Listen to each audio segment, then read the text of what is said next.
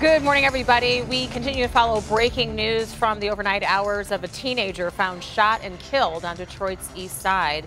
We have been monitoring the investigation of this tragedy all morning long. Police continuing to try and piece together what happened and collect additional evidence. Lauren Padell's been on the scene there all morning, and she joins us again now live. Lauren, anyone see the shooting happen?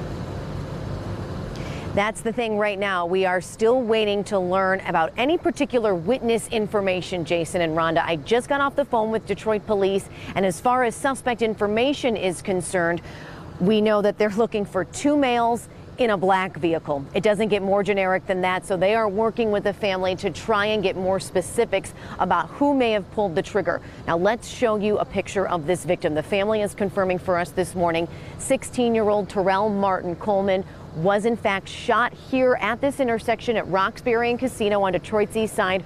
We're near Kelly and Meringue, and he was rushed to the hospital by his 25-year-old brother, who is here at the home. This is where this family lives, on Roxbury, and the family tells us Terrell was outside with his younger brother, a 14-year-old, at the time of the shooting. Now take a look at some of the scene. Investigators arrived here on the city's east side around 3:30 this morning. The shooting happened around 1:30 because there was no EMS ambulance transfer. Detroit police went straight to the hospital to try and get whatever information they could from the family. Now, we have yet been able to talk to that 25-year-old brother who is simply devastated that he had to race his 16-year-old brother to the hospital. So we haven't gotten that specific information yet from him about what he may have seen. But we did catch up with this young man's uncle, Bishop Willie Martin, who says the entire family is devastated by this loss, and this young man's life was taken far too soon. It's kind of hard, like I say,